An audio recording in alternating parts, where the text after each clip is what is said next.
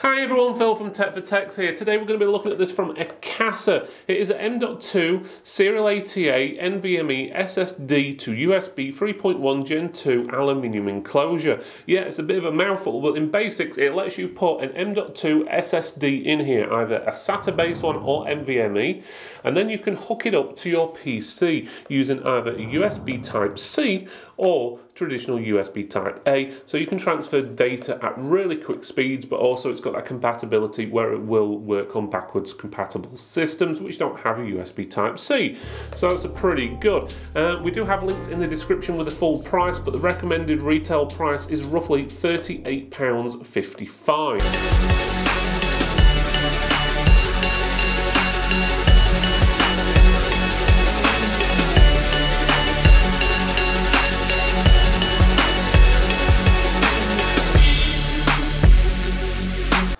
Okay, as you can see, we've got the Akasa M.2 SATA NVMe SSD to USB 3.1 Gen 2 aluminium enclosure. Whew, if they shorten these names down a bit, it'd help, wouldn't it? Anyway, it's, as you can see there, it's got USB Type-C connection there, it's got a standard USB Type-A connection there, it's got two caps on the end what keep it on. It says USB 3.1 Gen 2, 10 gigabits per second. That's a transfer speed if you're using the obviously USB Type-C, I'm guessing. You've got UASP support, PCIe SSD, SATA-based SSD, USB 3.1 Type-C, USB 3.1 Type-A as well. So pretty much what I said.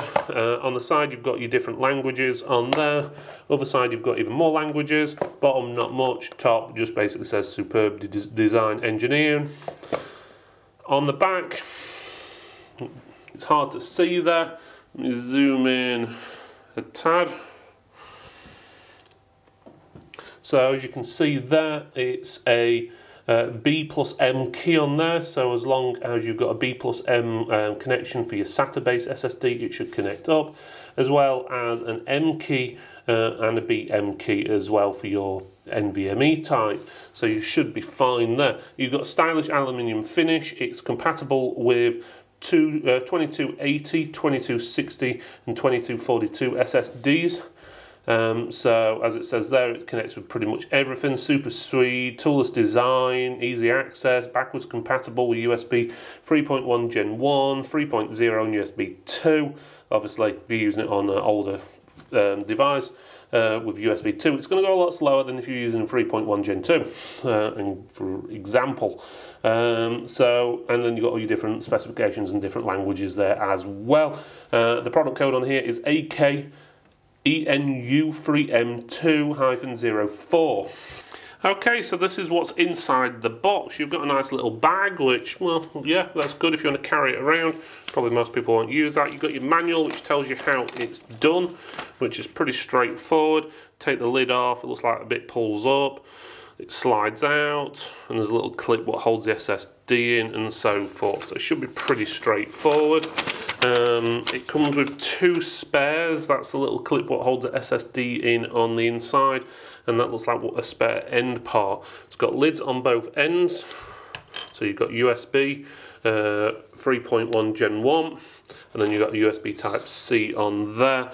Now to get the end off, there's little arrows that point up here. I'm not sure if it's too easy to see, but you basically push up, that flips off, and then the SSD slides out from the other side, or should I say the insides push out, and then you can see the innards of it. So just to show you that close up of what you're getting. As you can see there, you've got a few marks on there, so you should be fine. That's that little clip which is rubber, which you can adjust and put in the different holes for different sized SSDs. In most cases SSDs are what they call 2280 size, which is this size here. And we've got a Lexar one we're going to try in a minute. The bottom, you can't see much of the bottom because obviously it's still in the case and we'd have to unscrew it to pieces, not that we really need to. The basics is you get your SSD, push it in the key, which is there, move this rubber bit out of the way, push the SSD in, and let the rubber bit clip it back down. So that's in. It's quite snug actually, so that's not going to move. So that's pretty good. and then all you need to do is slide it back in to the casing. Wrong way around. You can tell when it's a live show when you do something wrong, can't you? There we go. And push the end back on, and that's all in and ready to work. Again, those are the two spare parts, and then you've got the lids. So if we want to check it works, let's hope it does. So if I grab my laptop, which I've got here, I don't need to show you what's on the screen because there isn't much on here. If we plug the USB part into the USB bit on the side, which is there, hopefully the laptop will go ping, and it has, which is good. And that's just going to brought up basically an empty drive folder there. And then again on the other side of the laptop, you got your USB Type C.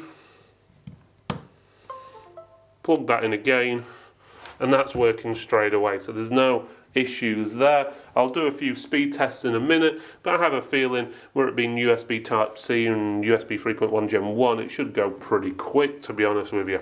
Okay, so down to testing. I've already run the Crystal Disk Mark results here, so you can see the results. We're getting a roughly 988 megabytes on the read, the write's 936. So you could say between 900 and 1000 megabytes per second on write and read, which isn't bad, but the actual SSD itself, the NVMe drive, is capable of close to 2000 megabytes per second, so it's actually only getting about half of what it should be. But saying that, it's still quicker than traditional USB 3 and obviously USB 2, so it's quite quick. So 1000 megabytes per second is nothing to sneeze about. And Atto has just finished, and we've got pretty much the same results here. Again, the read speeds on here coming in roughly around about 930, 950 megabytes per second, and the write speed actually came in a little bit quicker at 966, 68 megabytes per second. So again, we're looking roughly 900 to 1000 megabytes per second.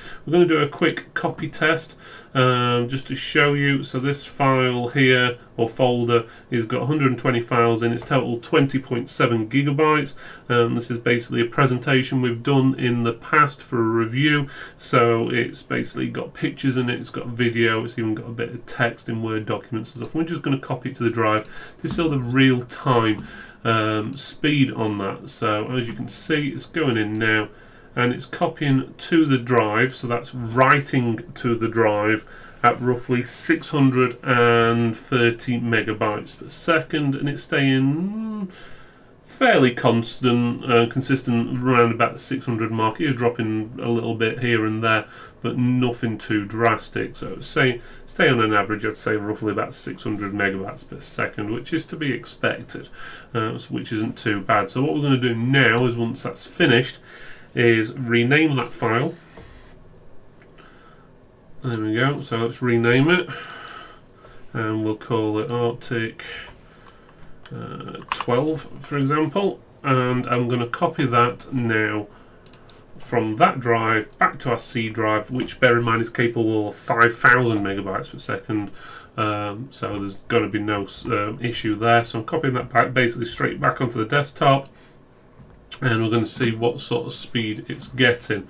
And as you can see there, it's actually reading in real life at around about 1400 megabytes per second. So as you can see, benchmarks only give you a rough idea, and they're not always 100% accurate. So just take that with a pinch of salt. But the basics is, this drive does what it says on the tin. You can add NVMe drive into it, or an M.2 SATA drive in there if you wish. And it will run a lot faster than, for example, a traditional external hard drive, or even a traditional 2.5-inch solid-state drive inside a caddy. This will potentially go a lot faster, and is only really limited by the speed of your USB ports on your PC. Obviously, if you're using a USB 3 port, it's going to go slower. If you use USB 3.1 Gen 1, it's going to go faster. We're currently using a 3.1 Gen 2 just to make sure that there's no limitations either way. But there you go. So as you can see, it does everything we said on the tin. Can't see any problems. It's toolless design, so you can easily slap a different SSD in there if you wished. So if you want to swap and change, not a problem. And as I said, no tools, so you open it up and so forth without any tools, and you don't have to swap cables or change anything on there. It will work on a traditional USB Type A connection or the new USB Type C connection.